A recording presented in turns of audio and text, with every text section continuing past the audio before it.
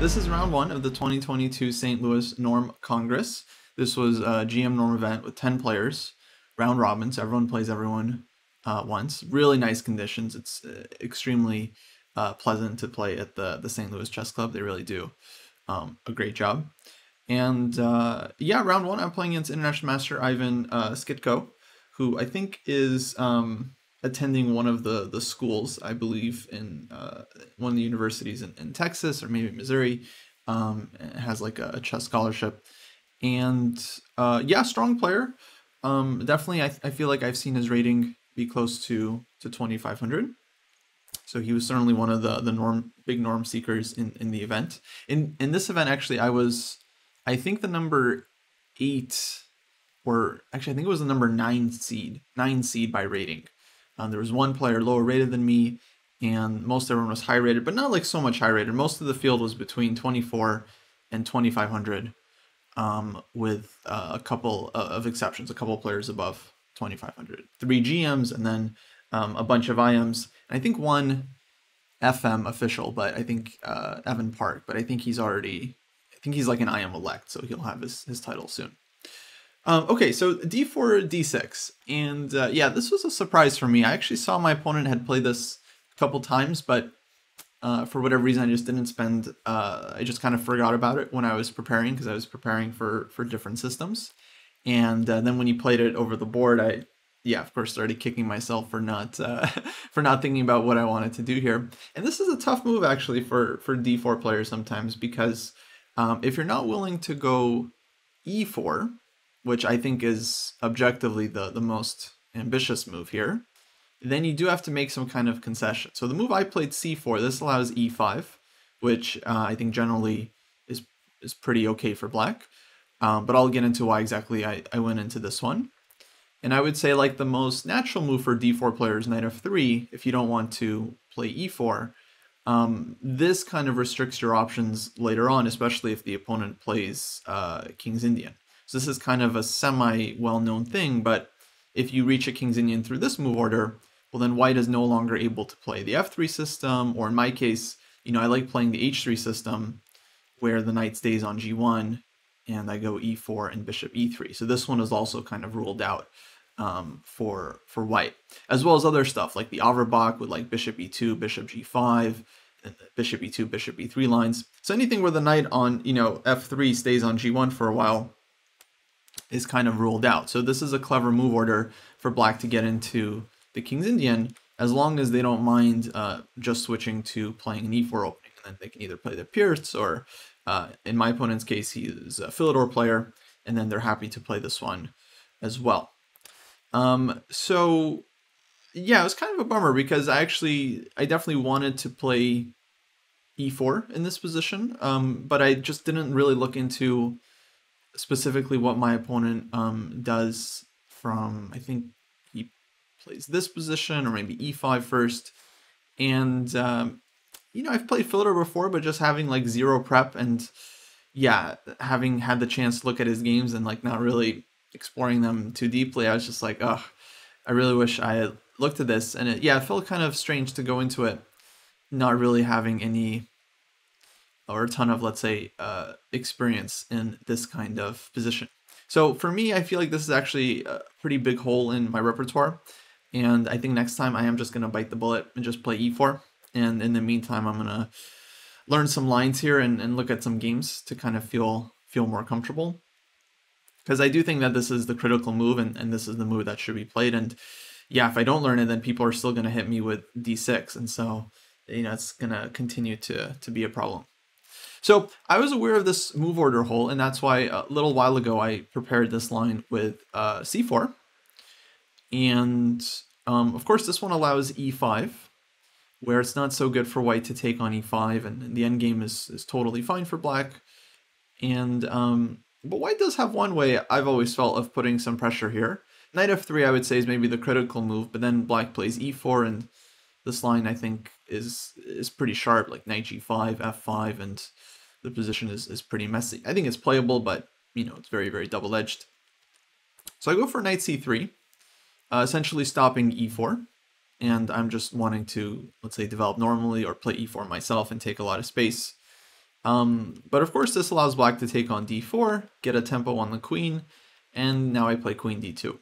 So it's kind of a weird move, but the setup I think is very well known. The idea is to put the bishop on b2, and then the queen actually makes sense on d2. It's not just like in the way of the bishop on c1. The other bishop goes to g2, and I've actually always felt like this structure is not the easiest for black to play. So for example, after knight f6, b3, if black, let's say, just plays like a normal King's Indian setup and we get some position, g3, castles, bishop g2, say rook e8, knight f3. I've played these positions as black, like as a King's Indian player, and I've always felt like they're very, very unpleasant because white can castle here, just puts a knight on d5 at some point. These knights get traded, the pawn gets to d5, white gets this open c-file, easy pressure on c7. The dark square bishops always get traded in this position, so black is never able to use the King's Indian bishop.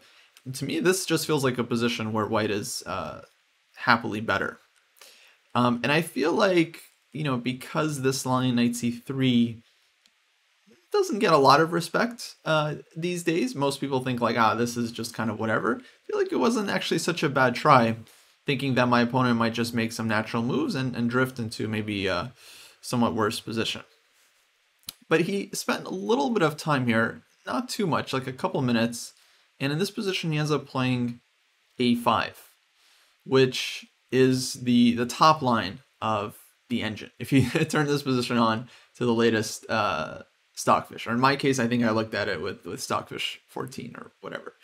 And this move, a5, with the idea of just like a very early a4 advance, is very strong and very annoying. So it felt like my opponent probably had looked at this and knew this idea, which was a bit of a shame, because I think this one doesn't like refute the line, but I think it equalizes quite comfortably for black. And yeah, it just kind of kills all the play for white. There's not much white can do. So this was kind of like an opening experiment, you can say, that didn't really work out. So bishop b2, a4. There's some concrete reason why white can't take with the knight here. I don't think I really thought about it much during the game. I just know that, oh yeah, I think it's d5. I think I actually did think about this. Yeah, d5 is the problem. And then there's just like a lot of play in the center for black. There's like bishop b4 ideas, and I'm sure the engine shows that black is doing great here. So I didn't really think about this one too much. Instead, I played rook to d1, which I believe was the move in my notes. I think knight d5 is also an option here. And all I could really remember is that the position is supposed to be about equal. So ab3, ab3, and black has achieved quite a bit with this early a5, a4 push, because now black has this like very, very nice target on b3. It really makes the position a lot easier for black to play.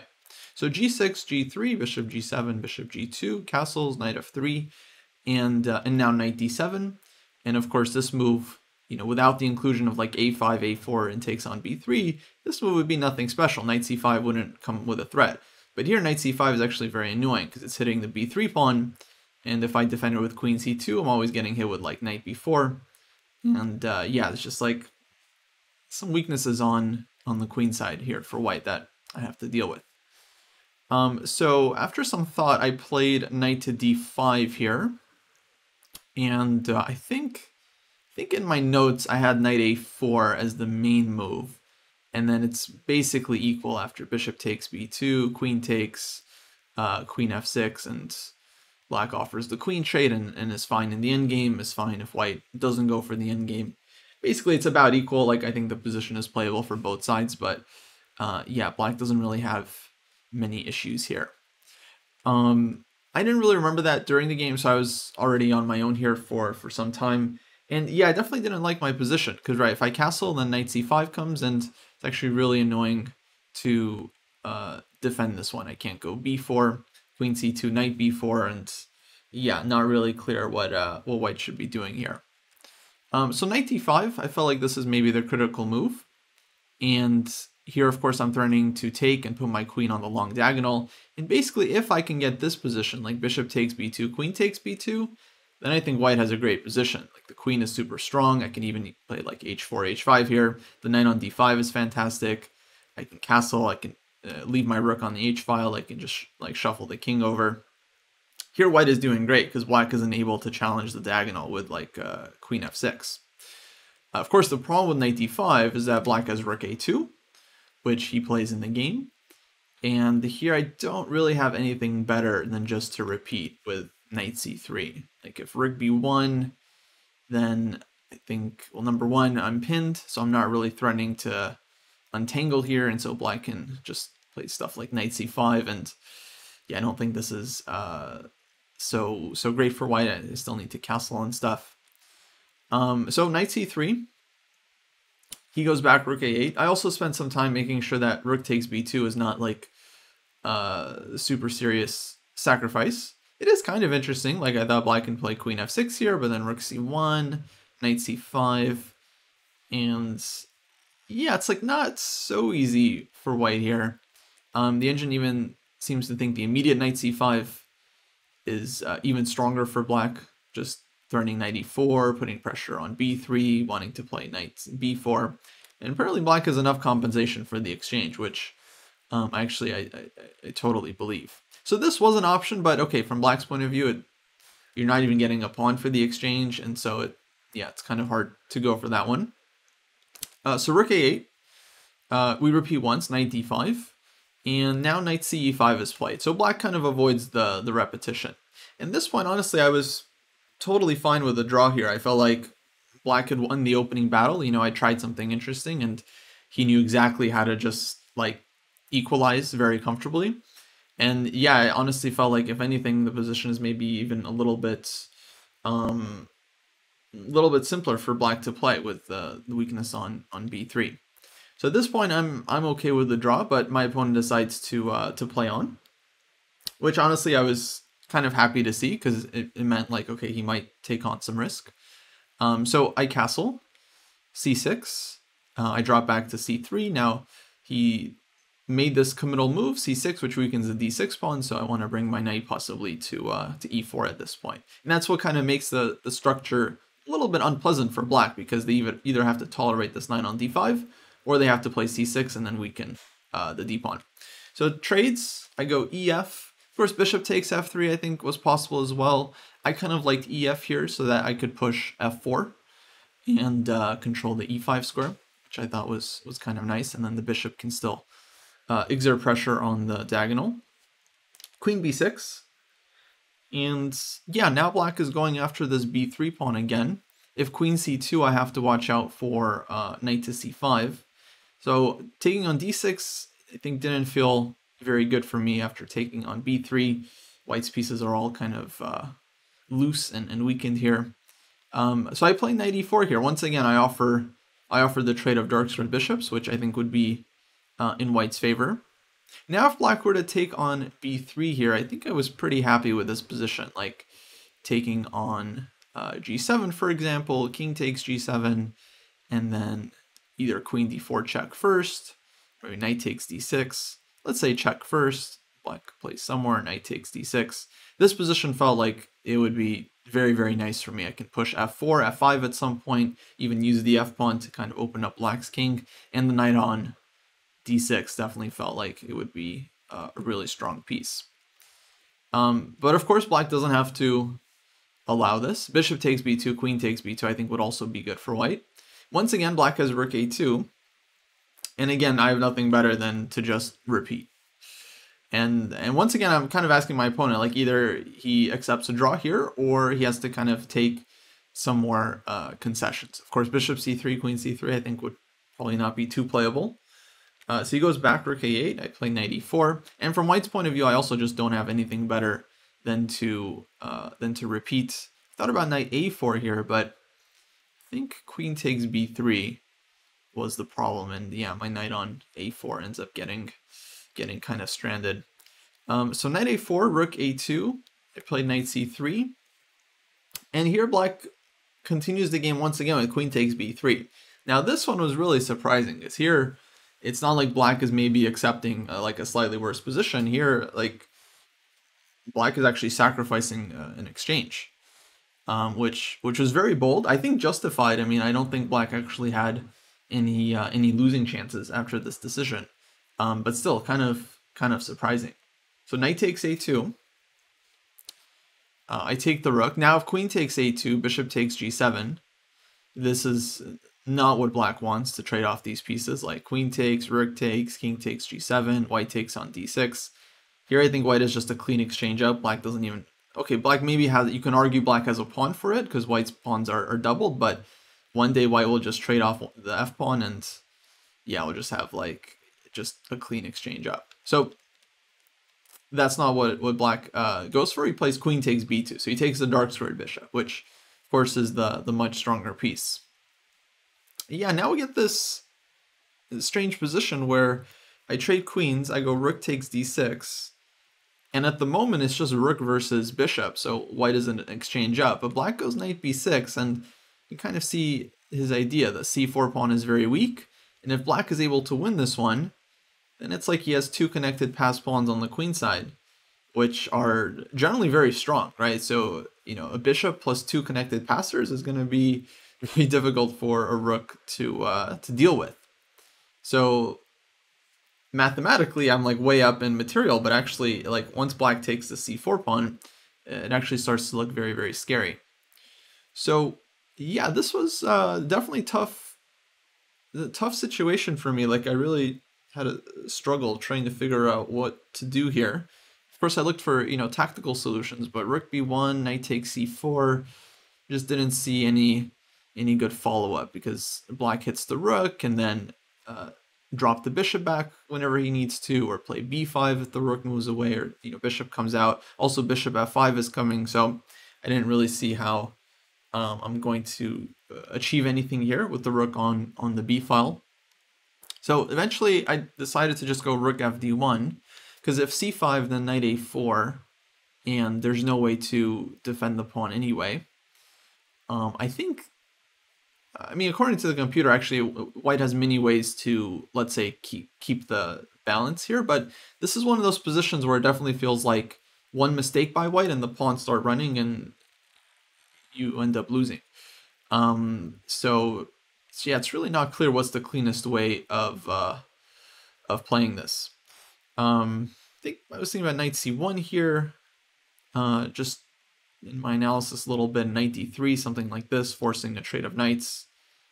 And yeah, this might not be so easy for black to get their pawns rolling, because the rook comes to b1, pawn comes to f4, and it's hard to push the pawns super easily here for black. So I think white is reasonably safe here, but this was an example of the position I was kind of worried about during the game, because again, if the pawns start rolling, like they're just very, very strong. The pieces can feel kind of helpless.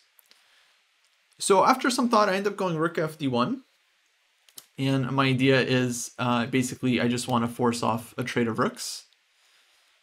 And I felt like this was a good call because, well, black's rook can be very active. And in general, when you're up the exchange, you do want to trade off the opponent's rook so that they don't have, you know, such a mobile piece. So bishop f6, I trade, king takes, I played f4 here, king e7, and now knight b4. And yeah, so black has gotten his two pawns. I did achieve something, I think, by trading off a pair of rooks. I really wasn't sure. I felt like white shouldn't be necessarily losing in this position, but practically, yeah, it just felt like it's so much easier for white to go wrong here, and all of a sudden the pawns start to move.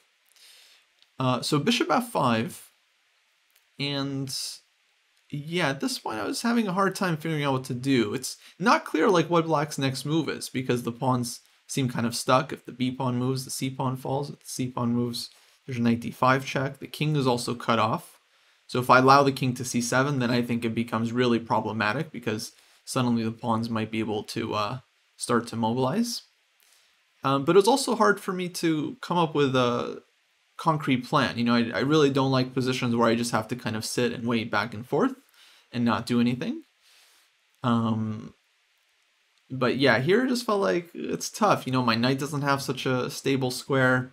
I don't know what to do on the king side with my pawns either.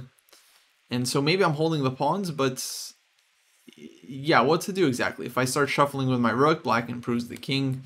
So I end up just taking.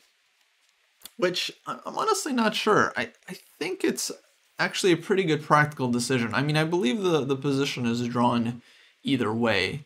But this one to me just felt like a position that I could hold more comfortably, where I don't have to worry about these super strong passed pawns. So what happens here is now white has a rook for 2 pieces, rook and pawn, so we have 4 versus 3. And I do have to be careful about what kind of endgames we end up with here, but basically my feeling was if I can get rook against 2 bishops, then that position should be an easy draw. Not easy, but it should be drawn. And if I get rook versus bishop and knight with an extra pawn, like 4 versus 3, then I thought that should be holding as well. But I really wanted to avoid that. I think the big rule of thumb for these kinds of positions is that it's actually, if you have the rook, you want to have the rook against the 2 bishops. You don't want to have rook against bishop and knight. So these are for situations when all the pawns are on the same side. Like for example, 3 versus 3, you want rook against 2 bishops, not rook versus bishop and knight. And the reason for that is the 2 bishops, although they're strong when there's like stuff happening on both sides of the board, when there's only stuff happening on one side of the board, they're actually not as good as the bishop and knight, because the bishop and knight, they can actually attack the same square, right? Whereas 2 bishops, they cannot have the same target. And so that's what makes them actually harder to win with in these kinds of situations. Whereas if you have just bishop and knight against rook, all you have to do is attack something and take it. So it's actually very logical, right? If you have like 3 versus 3, and then black puts like a knight on g4, bishop on c5, and then just takes this pawn, even if the pawn is defended by the rook, black is still winning a pawn and ending up with 3 versus 2 in a king and pawn endgame and winning the game. Whereas the 2 bishops, they can't really do that. They just have to hope that the king and bishop are able to attack something and the rook isn't able to defend it. So that was my idea. I don't know, from a objectively, I think the position is still drawn. From a practical sense, it's hard to judge exactly what white's best chances were. But anyway, black of course continues the game, and I play bishop b5 here, and this is to kind of make sure that I can trade off the knight. So king c5, bishop f1, and he goes knight d3. I mean, I think probably from black's point of view, it would have been better maybe to keep the knight, because I do think after knight d3 takes, I feel like this position should be drawn and also not necessarily that hard to hold, although I do end up giving my opponent some chances. But with the knights on the board, I feel like that one will always be a little bit tougher for white to deal with, but I don't know, that's just my feeling. So knight d3, takes, rook e8. Now basically black has one plan here, right, that we have to understand, and that is king goes to e2 or f3, bishop on this diagonal, and black tries to take this f2 pawn. Like, that's the only way that black can really win this position. And white has to make sure that we're not allowing this plan, which is easier said than done, actually, because sometimes the rook just like runs out of squares. So bishop f5, rook a8. My idea is basically just to keep the rook flexible. Maybe I can put pressure on this one. I can always threaten and force black to always keep this square covered. And I also want to be able to give checks from the back and give checks from the side as well, so that the king is never able to fully win, or to fully get in and infiltrate. So bishop e6, rook a4, bishop d4. He starts kind of infiltrating here. And I don't think there's a way to really prevent the king from getting in. So my idea is just to eventually make it hard for black to coordinate. So here I'm like keeping the bishop pinned. Now bishop d5 check, king f1, king d2, go rook a7 here. Bishop e6, rook a4. Now I'm just kind of stopping bishop d4. So he gives this check, king g1, h5 here. Played rook a7, now going after this pawn, bishop d4, and so this is already a moment where white has to be very careful, because if I take this f7 pawn, for example, then after king e2, I'm not actually able to defend this one. And in fact, I think my king is just getting mated because black is taking, moving this king here, and then playing bishop g2. So rook e7 check, king f3, and I think it's game over. So that's an example of how white can still very easily lose this. But instead I played rook a4, which I think is not the most challenging move to find, right? Just latching onto the bishop, and if black keeps shuffling, then the rook will just kind of keep targeting the bishop and never giving black a chance to set up their attack with king to e2. And this is where you can see, like, where, yeah, maybe a knight would be more useful, because a knight could just land on g4 and then, yeah, help out. So king d3, I shuffle, rook b4, h4.